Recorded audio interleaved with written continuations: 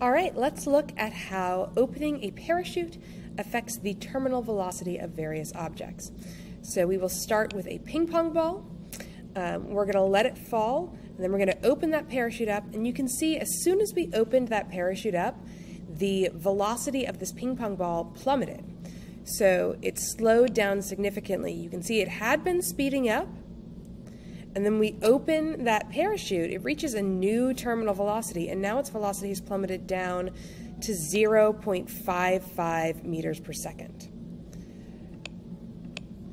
For the golf ball, if we send that down and open the parachute, again, you can see as soon as that parachute is opened up, it slows down dramatically, and now it is going 2.30 meters per second. And the same pattern, it's speeding up. As soon as the parachute is opened, the velocity plummets, and it settles at a new terminal velocity down here.